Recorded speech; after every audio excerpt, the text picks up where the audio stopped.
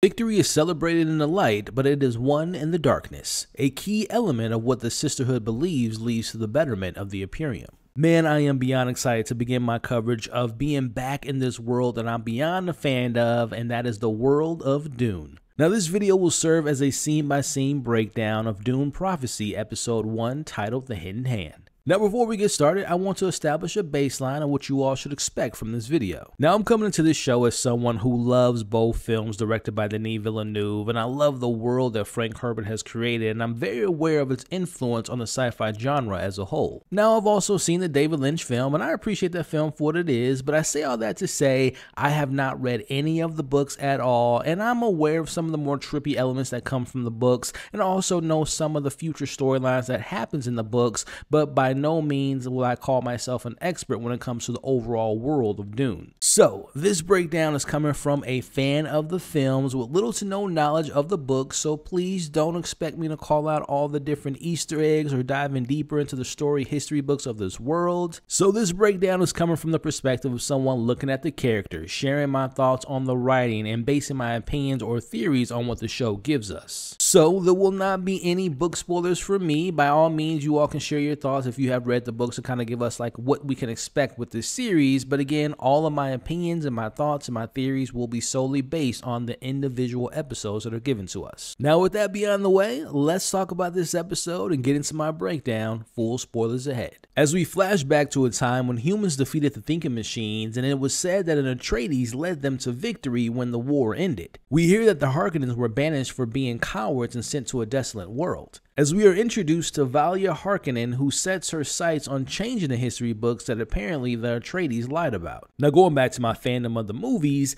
it is very apparent that the Harkonnens and the Atreides have been mortal enemies for centuries, and it will be very interesting to get this series from a Harkonnen point of view. I also have to point out that Mass Effect / Halo opening battle that we got there. Am I the only person that would be interested in seeing like another spin-off series or maybe even a movie about the rise of the thinking machines and seeing the lead up to the battle and see if it was indeed an Atreides that did win the war? Now, instead of being beholden by the shaman of her family's name, we see that Valya Harkonnen chose a new family made up of women unafraid of their powers. As we meet our first Mother Superior by the name of Rhae'Kella, who was a war hero who taught the sisters to work as truthsayers, as they would be assigned to the great houses to help sift the truth from the lies. Now, based on the trailers, I guess I was under the assumption that we were going to be seeing like the very true beginnings of the Sisterhood, but as is shown in this scene, they were already undergoing their practices. Again, it seems like the time before the war and during the war, and meeting and learning about characters like Rhae'Kella seems like a show within itself that could maybe be explored at a later point in time.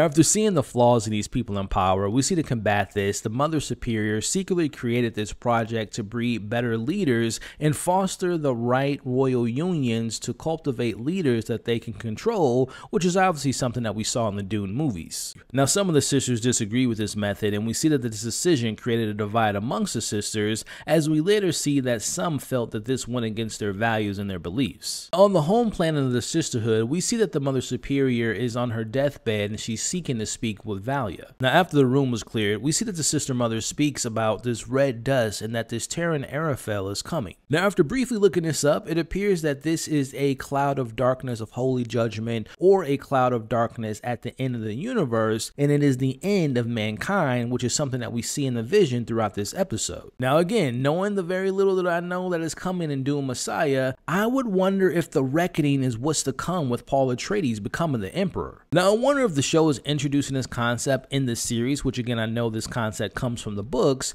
but I wonder, for those that haven't read the books like myself, if this does happen in the movies like a Dune Messiah or maybe another Dune story, the audience will have a sense of the concept to better understand it now versus it being introduced in the film and people maybe being confused on what it actually means. Now, in this reckoning, we see a sandworm arriving to eat whatever stands in its way. We see shots of blood, we see burnt bodies, and we see the vastness in space, and there's this blue light that that appears to be speaking. After this vision, we see that Valya is told to grow the Sisterhood, safeguarding the powers, and to use every tool, or else they will fall, and she will be the one to see the burning truth and know. Now, it's important to remember the word burning that she spoke of, because later in this episode, we see two characters die after being burned alive, and that appears to be from the vision. Now, we see that Valya discusses this prophecy with the other sisters, and they describe it as a holy judgment brought down by a tyrant. Again, will the same prophecy come true with Paul Atreides? Now, to prevent this reckoning from happening, we see that Valya suggested they put one of their own, a sister, on the throne to become the first empress to rule the Imperium. Now, at the Superior Mother's burial, we see the Sisterhood beginning to take sides on what they believe their future is going to look like. We see that Mother Dotea seeks to put an end to the breeding project to bring back the values of the Sisterhood. Now, Valya is ultimately chosen to lead the Sisterhood after Superior Mother's death,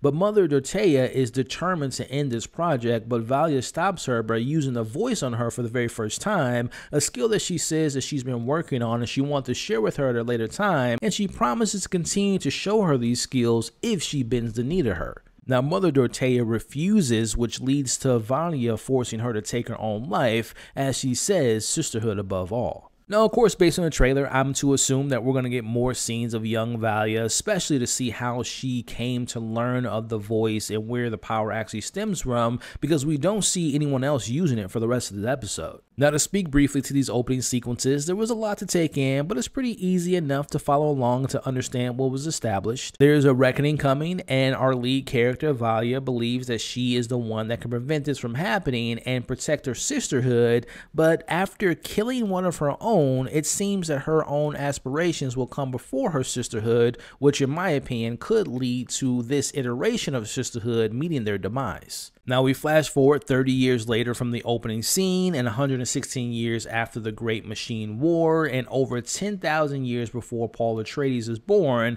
as we see this new era led by the Mother Superior Valya. Now, we see under her guidance, she's the one who decides which sisters are chosen to be truthsayers for the royal families. Now, interesting enough, we see that she declines her own family's name after they requested a sister for the 4th time.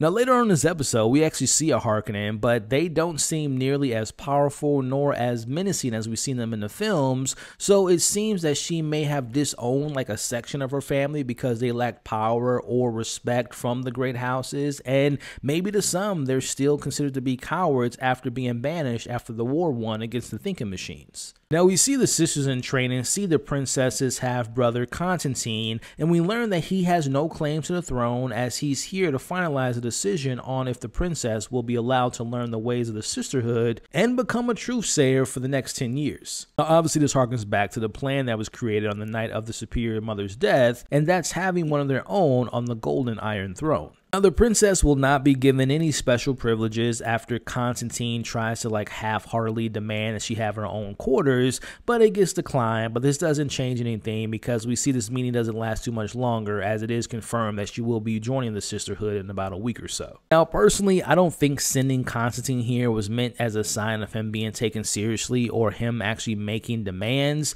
but I believe whether it was his father or his mother, I think they just want him to make something of himself. They want him to be taken seriously to a certain extent, and they want him to have purpose, because it's never explained if he was born of wedlock or if the emperor or the empress had an affair out of marriage and he's looked at as like a bastard child, which explains why he doesn't have a claim to the throne. Now, we get this quick scene that shows the differences of opinion between the two sisters, Valya and her younger sister, Tula, as they're showing the trainees this reading and knowing how to tell the difference between the lies and how they can take advantage of lies, which throughout this episode, we see that Tula is pushing back against her sister at points, not to a strong degree, but enough to know that there is some disagreements that they have and they've had since they were probably kids. And to me, this points out a future storyline of their relationship slowly becoming more and more complicated. Now, from here, we venture off into the planet Seleucus Secundus, which is the home world of the Imperial House. Here's where we officially meet the princess who's training with Kieran, who is the sword master, as the princess shows Constantine the skills she's learned so far. Meanwhile, we're introduced to Emperor Carino, who's conducting a marriage arrangement between his daughter Nez and House Rashani's 9-year-old son. Now, this marriage is believed to strengthen the Imperium as they're gifted a new fleet that will deal with the issues on Arrakis, which involve stealing of the spice imports. Now, during this conversation, we see that the sisters are at work because these two leaders of their respective houses, including the Emperor himself, think that they are in control of this situation as they're going back and forth with the details, but we see that the two sisters that represent their houses are the actual ones brokering this arrangement and controlling this situation as the marriage is agreed upon. Now, we see that the Empress is not fond of her daughter becoming a sister, nor is she happy with this arrangement of marriage. Now, on the other hand, we see that Nez is very happy with this arrangement because of the young age of her husband allows her to be in control. While he's aging up, she'll be able to keep her secret relationship going on with the Swordmaster. Which, speaking of, we see that the Swordmaster Karen telling the Emperor of the arrival of a soldier who survived a recent attack on Arrakis by the name of Desmond Hart. We learn that he's a decorated soldier who's here to tell the truth about why he's the sole survivor of the attack. Now, he informs the Emperor that the Fremen weren't responsible for wiping out his regiment and instilling the spice, but instead claims that it came from these insurgents from their allied worlds trained in their ways. Now, Kesha, who serves as the Emperor Truthsayer, she uses her abilities and tells the Emperors that the story is true, or at least that he believes it to be true. Now, Hart gets granted access to stay for a little bit longer and gets invited to the party that's going to be taking place later that night as Kesha senses something after meeting Hart. Now, it appears that Hart's arrival caused some type of distress or disruption because Kesha feels some sense of presence. As we see Kesha having a vision which sees the princess above her in the mouth of a sandworm and wearing a red dress with blood trailing after her, and we see this rotten fruit and she's blaming Kesha as she gets consumed by the sandworm, and that same blue light from the superior mother's visions comes back up in this vision as well. As it seems that the marriage is forbidden, or at the very least is the beginning of the reckoning. Now, we only get one actual scene between Kesha and Nez, but it's very clear that Kesha cares for her and she says her goodbyes, as this will be the last time they actually speak, and she gives her a kiss on the forehead. I don't think Kesha knew that this was going to be the last time she was going to speak to the Princess Nez, but I do definitely think that she knew that if she didn't stop this marriage from happening,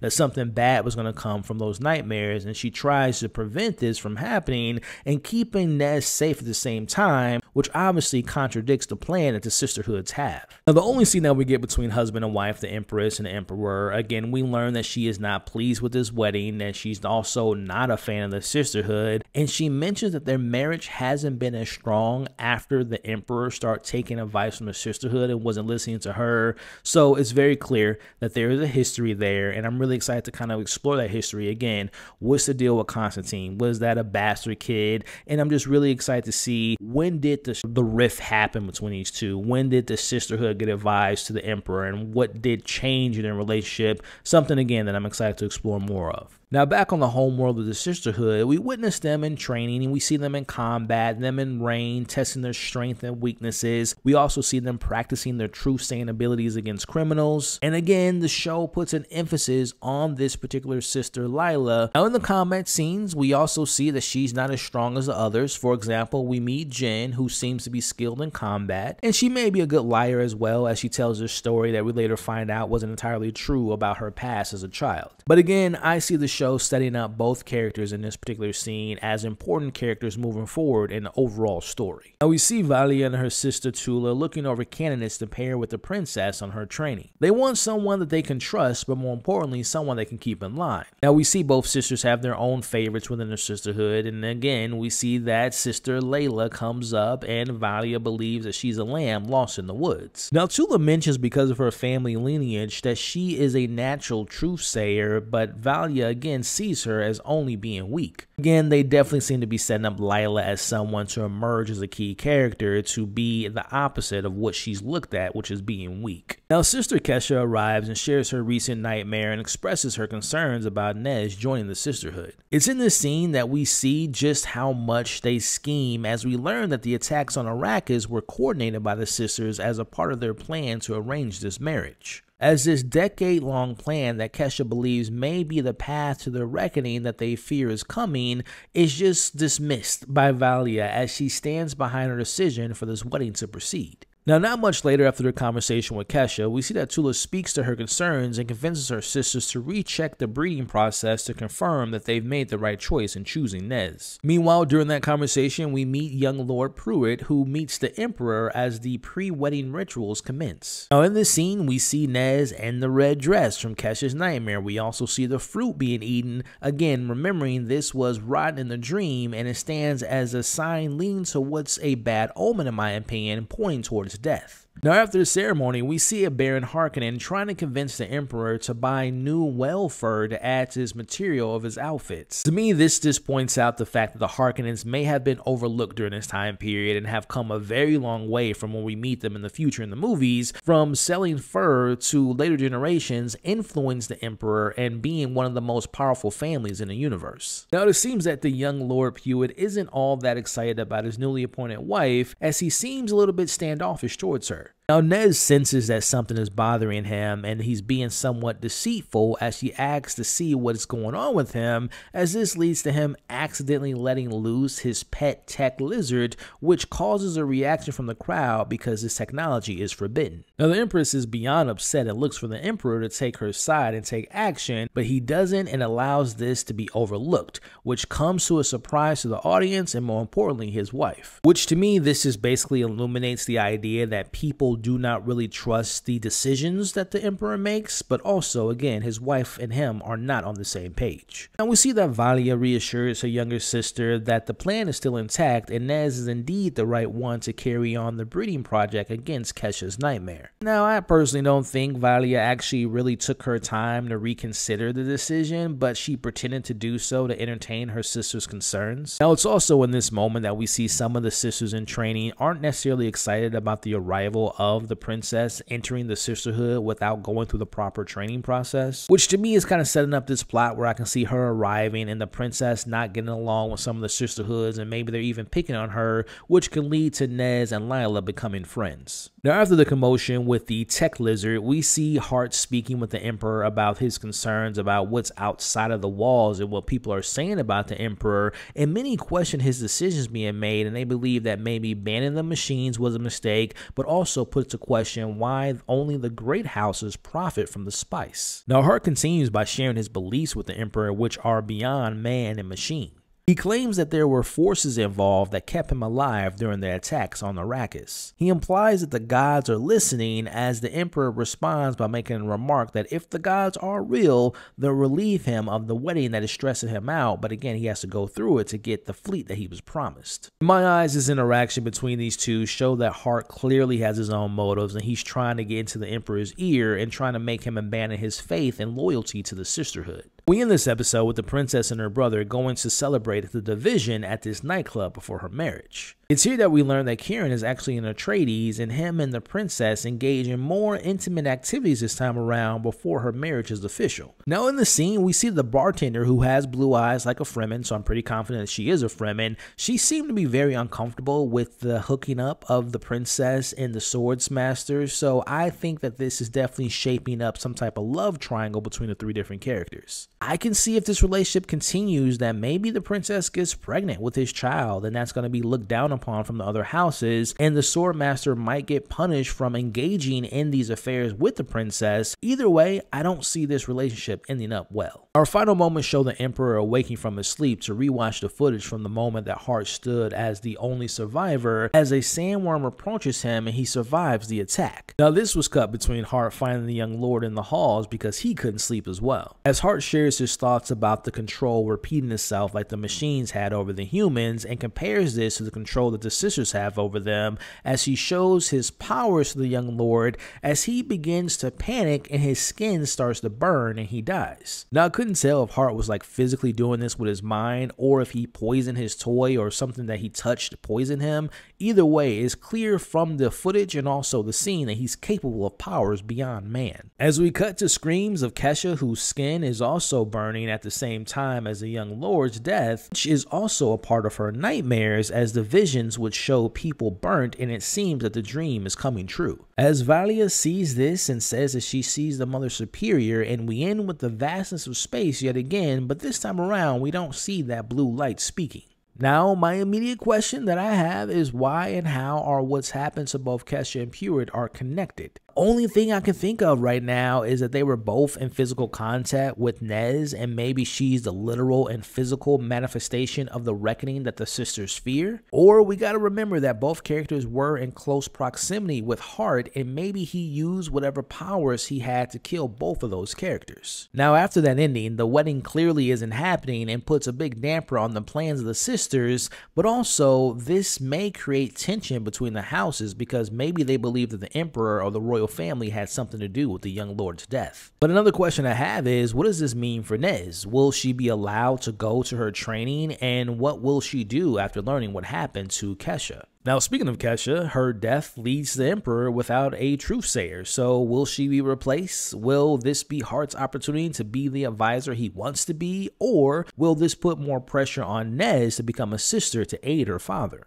Now, it definitely seems like the show is setting up the story that's going to be leading towards this inevitable reckoning from the visions from the mother, Raquella, as well as Kesha, but I would assume that Valya will do what she can to prevent this from happening, or we will see how her aspirations and blindness to the truth will cause this destruction. If Nez ends up on the throne as part of Valya's plans, this seems to be the cause of the doom that's to come, by having a sister on the Golden Iron Throne.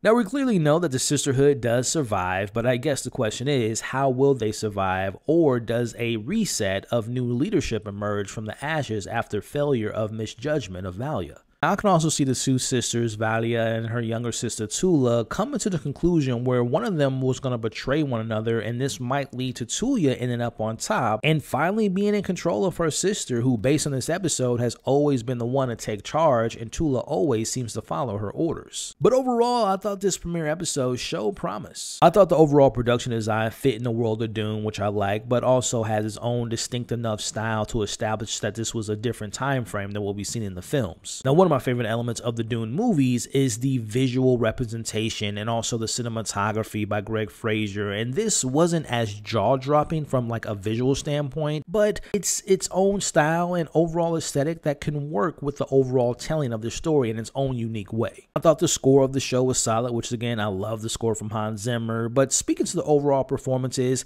I thought that some of them were a little bit generic, but that's because we didn't spend too much time with all the characters, especially the supporting characters, for example, the sisters in training, but whether it be characters like the Emperor or the overall royal family, I thought they were fine. Even the main characters like Vanya and her sister were fine as well, but the most interesting characters so far after this first episode to me was Nez and Hart. They both have a bit of intrigue going on. Like Hart, we have the whole mystery of what he's capable of and if he has powers. And of course, you have Nez, who's being positioned as essentially the show's version of Paul Atreides. Again, I wouldn't say I was blown away by the premiere, but I also thought it was a lot better of what I heard from people that had seen it before I did. Speaking of, I've spoken to people that have seen the first 4 episodes, and they said that it gets better as it goes along, which to me is very promising to hear. So before I wrap up, please leave your thoughts and opinions and theories and deeper meanings that you all took away from this premiere episode in the comments below. Now, I plan to cover this every single Sunday, and if that's something you all want to see me do, please show me by liking this video, sharing this video, and consider sticking around by subscribing to the channel. Don't forget, you all are awesome, stay safe, and I'll catch you all on the next breakdown.